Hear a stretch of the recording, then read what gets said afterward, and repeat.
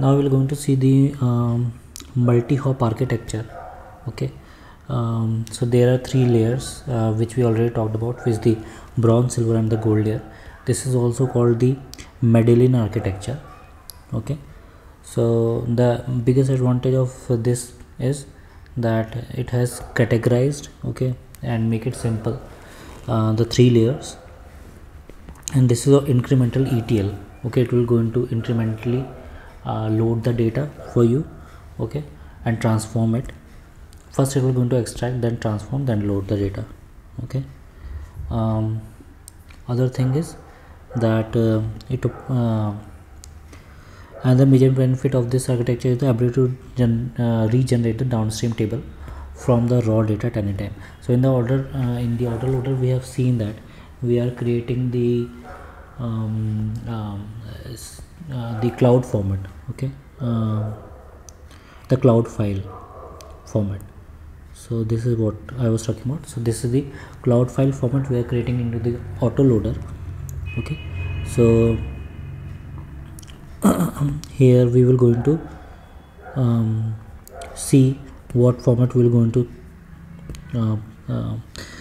write. So here also we are going to use the cloud file only. Okay, so let's start with the bronze layer first. Okay, so I'm deleting the entire thing. I'm just interrupting it. Okay, now I'm deleting the entire thing from the user table, from the user folder, and now I'm going to create a same data which we have created in the previous video. Okay, so it will going to be in the enrollment JSON row folder. Okay, this data will be going to be in the enrollment JSON row folder as a JSON. Now what we will going to do is we will going to create another table or another data into the student JSON folder. Okay, so there will be two folders, student JSON and your enrollment JSON, enrollment raw JSON or enrollment JSON row. Okay, enrollment JSON row and your student JSON. So let me remove the row from here, it will be too confusing. Let me run that again. So there will be two folders, enrollment JSON and the student JSON. Okay, so one containing the JSON file and the other one will going to contain the delta file. Okay, so let me run that.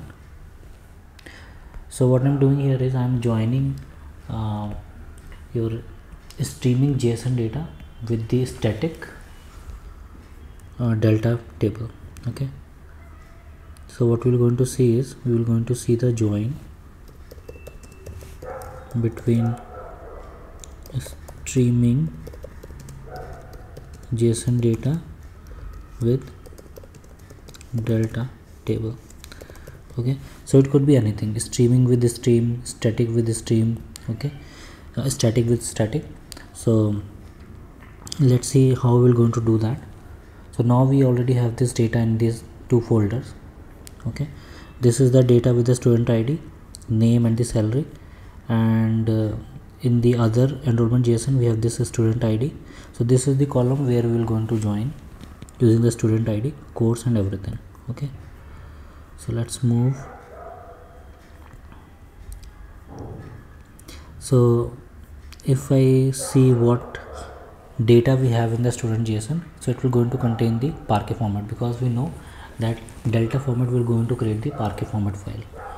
Okay, and the checkpoint as in the JSON format. Okay, so and with the enrollment JSON, I don't think we, okay, with the enrollment JSON we have the JSON files. Okay, so this is JSON and this is the Parquet. Now what I'm doing is, okay, so in the previous video also we are doing the same thing. So this is create the checkpoint location as the bronze. So this is the bronze layer where I am reading the data, auto loading, or I mean using the autoloader. I am reading the data from the enrollment JSON. Okay, and it will going to insert the data into the enrollment bronze. Okay, so this is the reading format for autoloader, and it will read from this folder location enrollment JSON, and it will going to write into the table which is your enrollment bronze table. Okay, and the format would be the delta. Okay, so let's see if I run this. So this will be continuously running, this will continuously streaming, and now what I'll do is I'll join, okay, join the enrollment bronze with my static student JSON data. Okay, so let me run that. Okay, so this will going to display the join data of the enrollment bronze data with my student JSON data. Okay,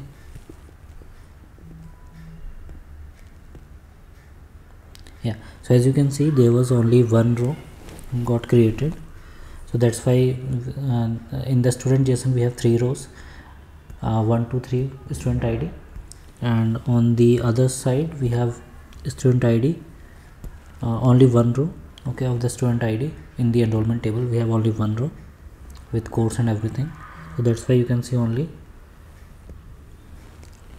one row getting created, because it is joining with the student ID. Okay, I'm joining it with the student ID.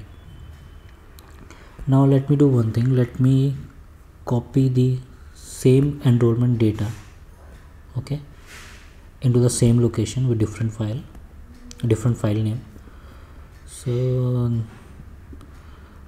okay, so this is the enrollment JSON table containing only one data. Okay, I'm going to copy the file name and I'm going to put that here.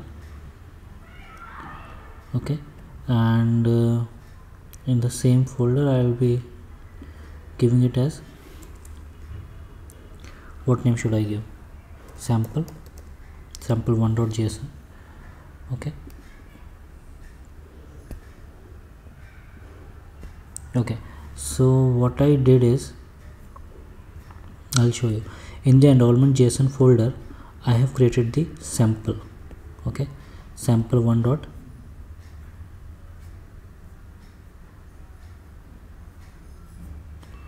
I think 1 second. Okay, this is raw, so this is not the raw. Okay, let me do it again. Okay, now let's go back and see if we have the sample.json here. Yeah, so you can see the sample.json getting added. Now we have 2 rows. Okay, so now we have 2 rows. How we can see that?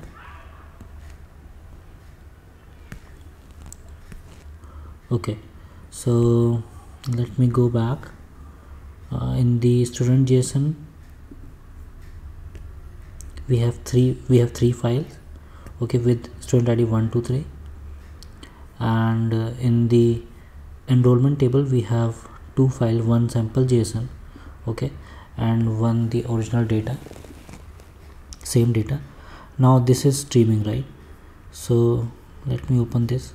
Now you can see another spike has been created because we have just now added the new data, and this is also running where I am joining the data, static data with the streaming. So now you can see there is another row got created.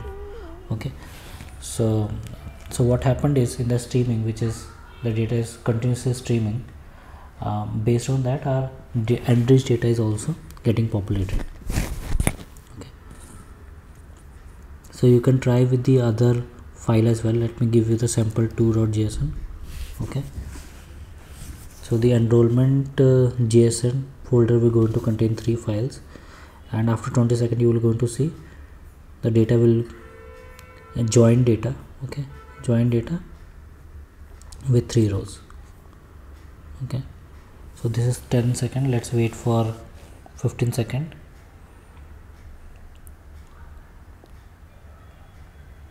So this is the join data, okay, which is getting populated.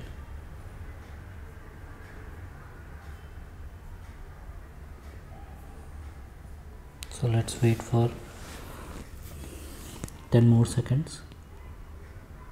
Yeah, so as you can see, the third row is getting created, okay, populated with student ID 1. Okay, so that's all for this video. Thank you.